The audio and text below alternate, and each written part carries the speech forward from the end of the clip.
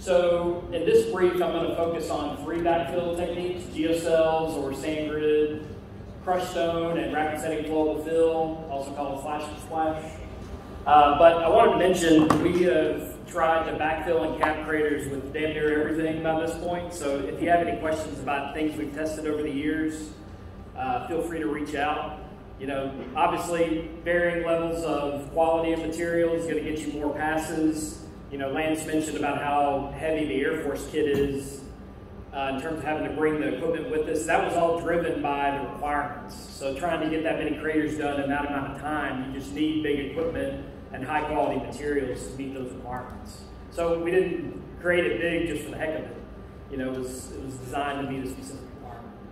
But in this brief, we'll start out by talking through geocells. Next slide. Geocells, also known as sand grid, cellular confinement system used to reinforce soils. Basically allows you to take a lower quality backfill and make it a little bit better as a backfill material. And the confinement improves the bearing capacity of the granular soil. It's kind of the experiment like you've been at the beach. You know, you pick up sand and it just kind of flows out of your hand, but you can put an umbrella in the sand, and the further down you go, the more stable it is because it's got confinement of the sand around it. So that's kind of what we're trying to do in each of these little cells. We're trying to provide more and more confinement over the area of the backfill to increase the bearing capacity of that backfill instead of just putting it in there loose and trying to compact it. So that's what gives sand grid its improved strength. Next slide.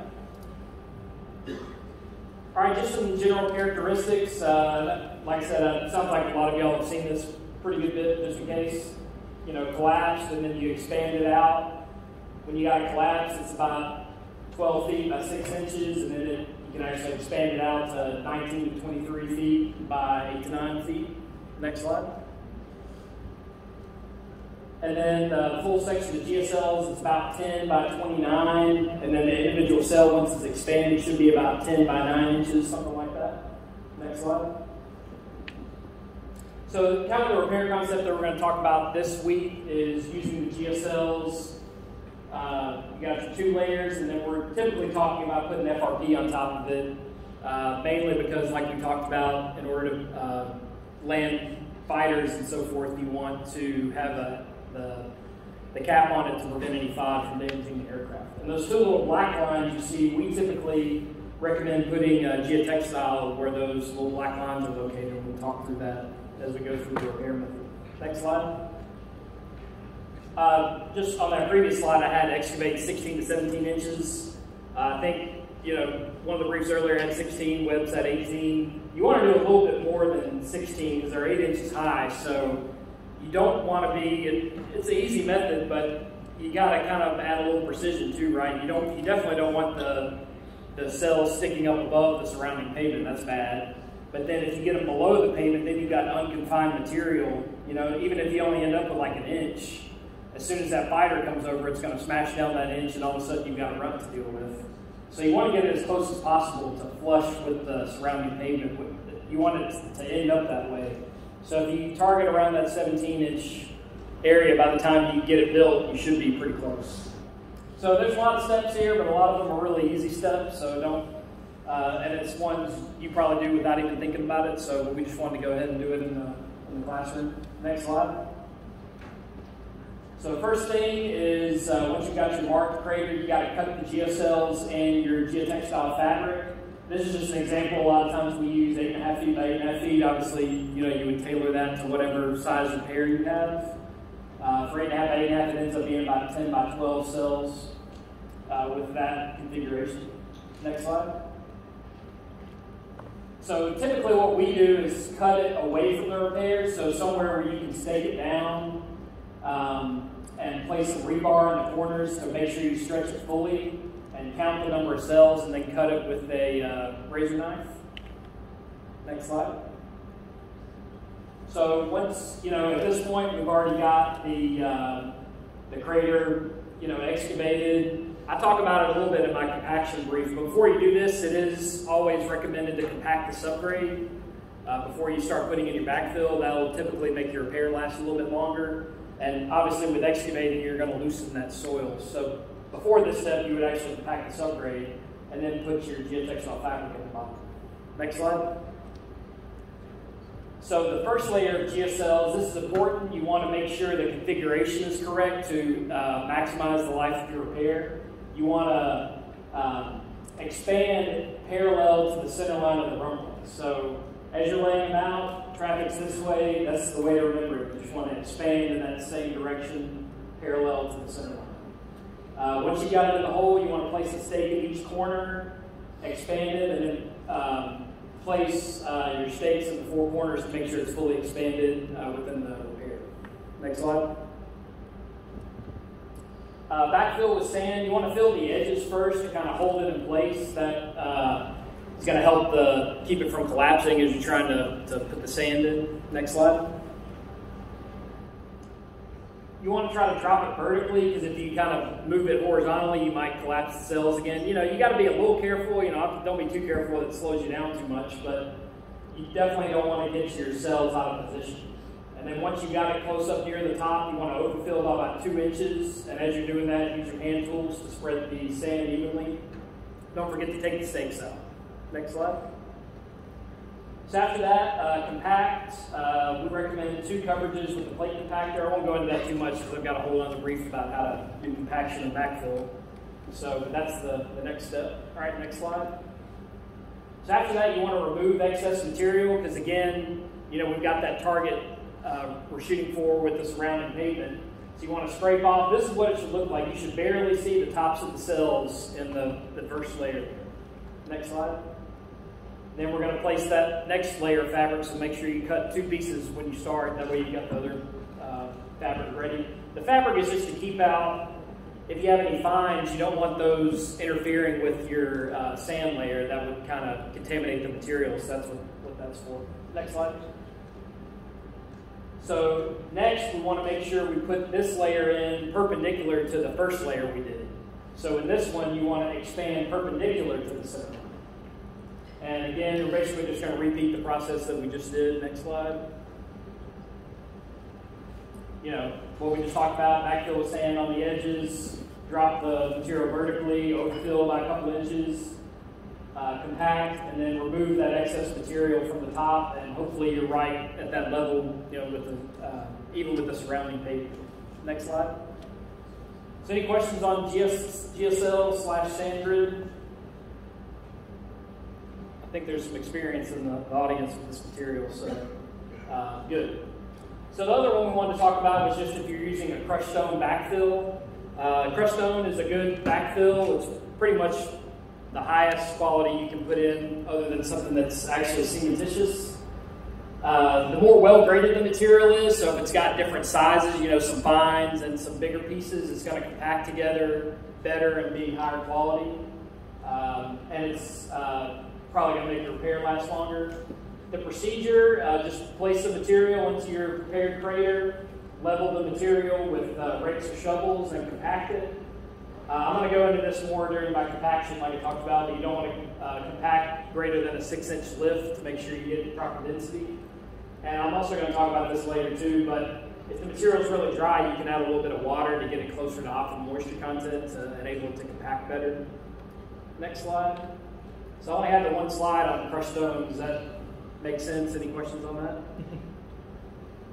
Okay.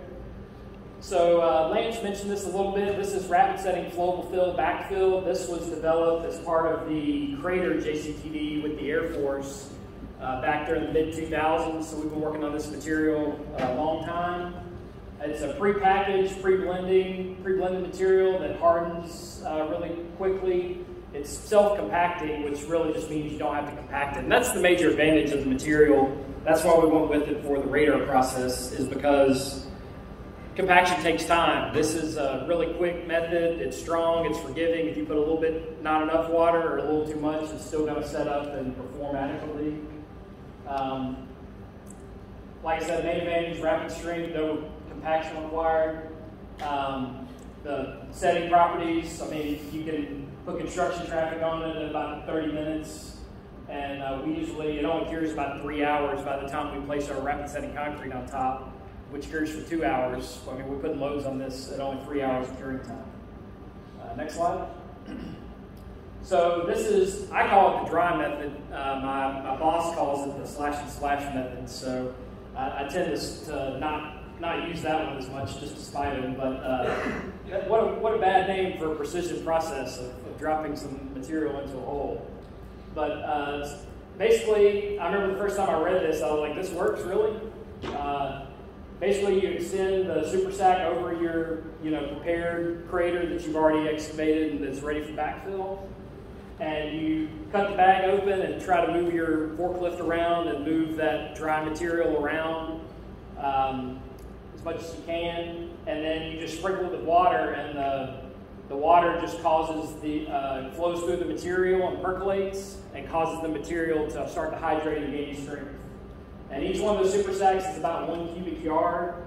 Typically initial set, so the water will have percolated typically in about 20 to 30 minutes. Next slide. So just the detailed procedure. I like to wet the bottom and the sides of the excavation so they don't try to steal water from your material. Dispense it into the repair. The Air Force does a little bit different, trains a little different. They actually use a pressurized hose to move the material around as it's coming out of the bag. Typically how we've done it is just put it in the hole and then move it dry, because when it's dry it's not as heavy and it's a little easier to move. Then we typically put about 40 gallons in once we put one bag in the repair.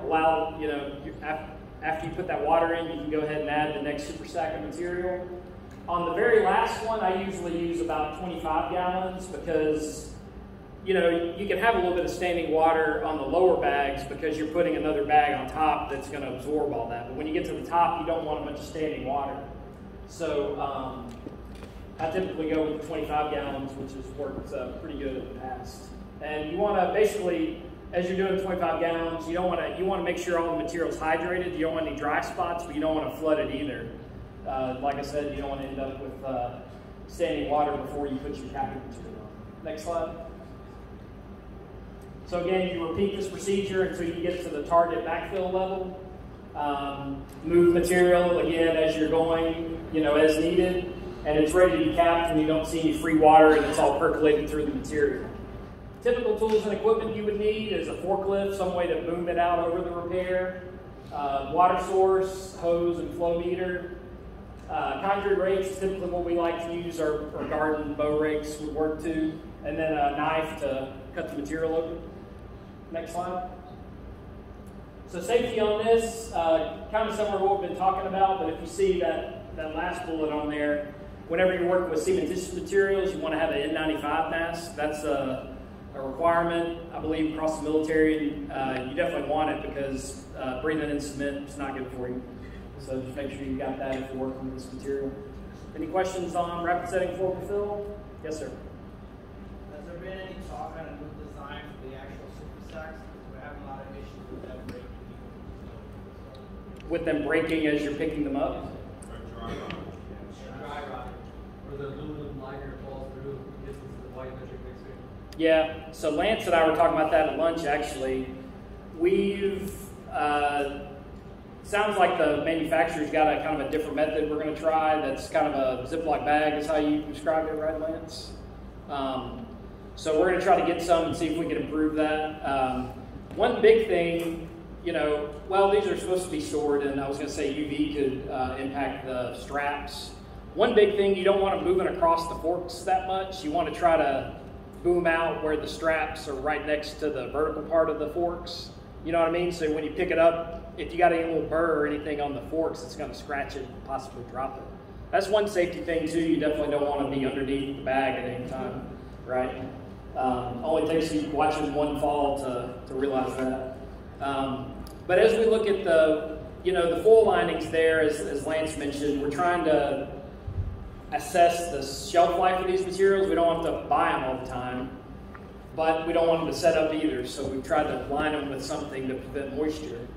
But we might need to look at the strength of the bag material too. Yeah, long-term study on that. Yes, sir? I'm glad you mentioned on that moisture because I'm stationed at the dean, and that's the biggest problem is when these chronic drops come in, they're coming from different obviously atmospheres. So once they arrive, we start having a lot more moisture moisture content. So a lot of our stuff is setting up within our content. So you've seen big boulders in the super sacks?